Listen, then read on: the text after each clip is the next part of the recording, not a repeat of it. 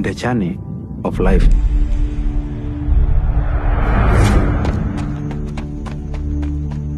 There is ups and downs.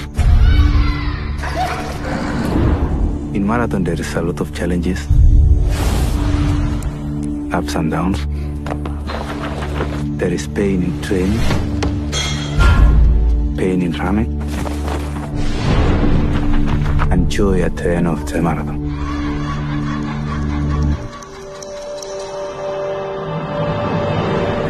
Welcome to Vienna, Austria, where Kenya's Eliud Kipchoge will hope to run 26.2 miles in under 2 hours, and in doing so, beat one of the great sporting barriers of our time.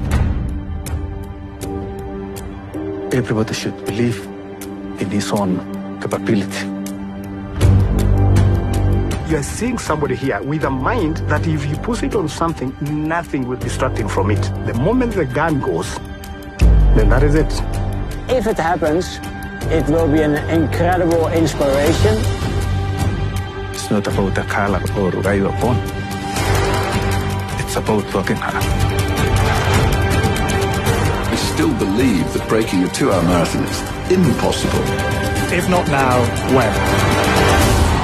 And everything just stopped. It was like a solar eclipse.